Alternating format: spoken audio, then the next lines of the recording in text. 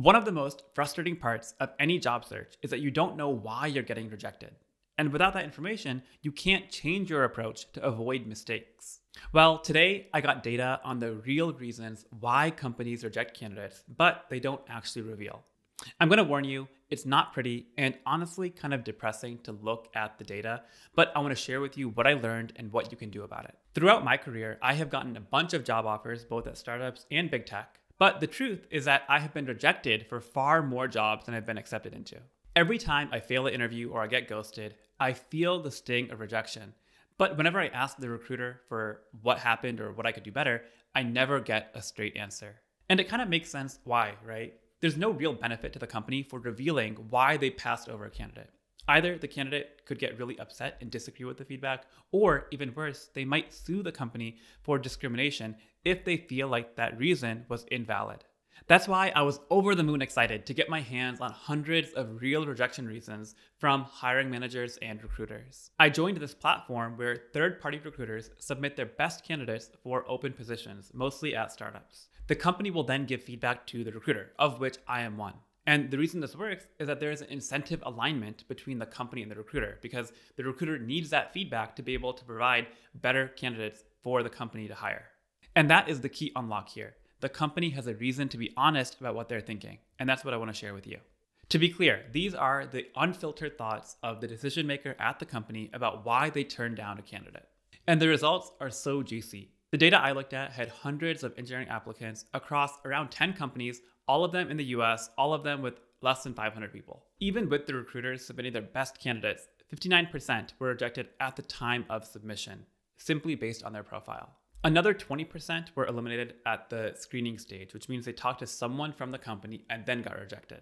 These are the two parts of the funnel, the submission and screening, which I'm going to focus this video on because that's where you can get the maximum learning to apply to your own job search. One thing I want to call out is the difference in recruiting between a startup and a larger tech company. A lot of these startups are frankly delusional when it comes to their expectations. They want to find a unicorn candidate who is willing to work extremely hard for a salary that is likely below market rate.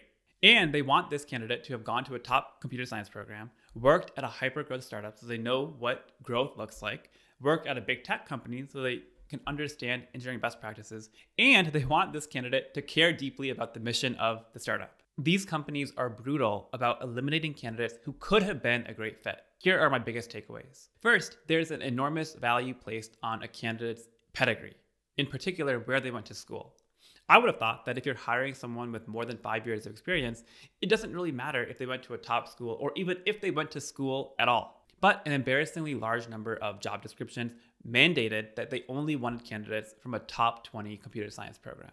I was also surprised by how broad a brush people paint when it comes to the quality of the company and what that says about the candidate. For example, I saw at least 2 hiring managers reject candidates who came from either PayPal or Oracle because they assumed that the engineering bar there is not very high. That means there's also a really strong bias against boot campers and non-traditional candidates, which very few people would say publicly, but it is obviously true from the data. The second insight I had is that there's a lot of guesswork around a candidate's trajectory based off of their LinkedIn or their resume. For example, one of the rejection reasons was lack of exceptional achievements or signs of excellence. Another very common rejection reason was frequent job hopping, which people would interpret as an unwillingness to stick through difficult times. What it boils down to is that the decision maker at the company is trying to create a story about who you are and what you've done. One candidate was literally rejected for the reason, career break is a red flag.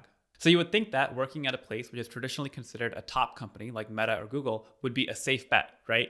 Nope, not quite. Another pattern I saw is that if you stayed for too long at a top big tech company, then there would be either a discomfort or an inability to adapt to the startup environment. Experience too heavily skewed toward big tech was one of the very common reasons for rejection at the submission stage. Basically, there's an assumption here of inertia.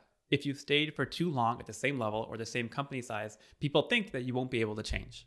Next, there's a very clear bias against anyone who was laid off or part of a RIF, reduction in force. One rejection reason was not a great fit, was caught up in his company's RIF, indicating he was not a top performer. This is why you need to be thoughtful about explaining each of your job transitions. And remember, you are empowered to withhold information if it doesn't benefit you.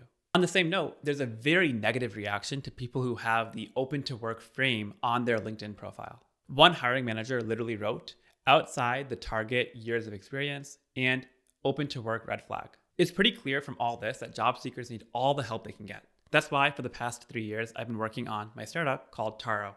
We are a course and community platform designed to help software engineers advance in their career, whether that's job seeking, finding out a really good network, or getting promoted at your current job.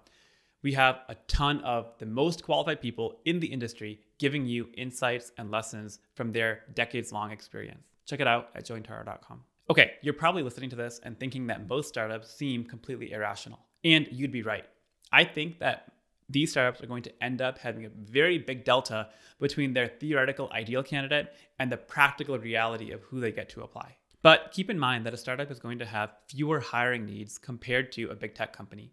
Instead of hiring 100 engineers in a month, they might only hire one.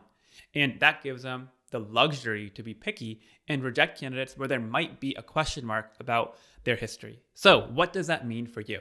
The most important piece of advice I have for you is to focus on storytelling. You need to be very thoughtful about what stories you are sharing about yourself and your career, and what does that say about you. This is why referrals are incredibly important. Instead of being one of 100 or 1,000 applicants who are submitting information, a referral gives you the opportunity to add more color, more nuance to your profile, because there's someone at the company who trusts you and can advocate for you. Based on the data of all of the rejection reasons I looked through, here is what I'd recommend. First, pedigree is important. I don't really care how much people talk about tech being completely meritocratic. That's just simply not true. If you have the ability to associate yourself with an important school or an important company, do it. And doing this early in your career will pay dividends for many years to come. Second, don't use the open to work frame on LinkedIn. In the world of recruiting, there's an idea that the best candidates are not desperate for a job. And the issue is that having the open to work frame on LinkedIn can be linked to desperation, and therefore it can hurt you when you're looking for a job. Third, do not publicly broadcast that you've been part of a layoff. I'm not saying you should lie about it, but I am saying that you should be thoughtful about revealing that and adding color to what happened when you're actually engaging with a human and not before that. And that brings me to the insights from the engineers who made it to the screening stage, which means that their profile, their LinkedIn was impressive enough to talk to someone at the company, but then they got rejected. The number one rejection reason here was a concern about the candidate's fit for this particular company. Didn't seem to have a ton of enthusiasm for the role or an idea of their career goals. Another rejection said, didn't have great reasoning for why he wants to start a new role or what his motivations are. This is, again, where you need to have a very clear story about why you care about this startup in particular and how it'll fit into the broader narrative of your entire career. Unlike larger companies like Amazon, Google, Microsoft, we all know what products they produce, and it's easy for us to come up with a reason about why it would be interesting to work there. But for a startup, by definition almost, they don't have the same awareness or credibility. And so you need to really be thoughtful about why you are willing to give up that and you want to go work at a startup and build something at a much earlier stage. My advice, if you're at the screening stage and you're talking to a human at the company, is number one, you need to make it very obvious that you are excited about this opportunity. And number two, you need to frame your past experience to make it relevant to this particular job. There's often more to learn from failure than success, which is why I was so excited to get my hands on hundreds of rejection reasons across many candidates and many companies. My initial reaction when I went through the data is that there's a lot of unfairness here. A lot of candidates are biased against for things they may not have much control over. But at least now that you know that this exists in the world and people have these biases, you can work to counteract them. Let me know what were the biggest takeaways for you based on the data I presented. And please share with other people in the comments, what advice would you have for other job seekers who are feeling demoralized? Thanks so much for watching, and I'll see you in the next one.